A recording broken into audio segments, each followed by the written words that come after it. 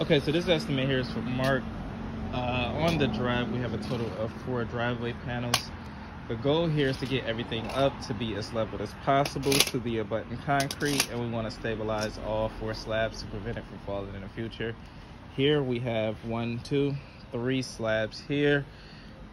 There's slight room here for this to come up to ease that transition there as well. I had a conversation with the homeowner. He's not on site, but as you can see, the pitch here is somewhat dramatic. There is no drain, and by elevating these slabs 3 inches, as we spoke about, if I heard him correctly, that will basically pitch everything towards the garage here, which wouldn't be a good idea.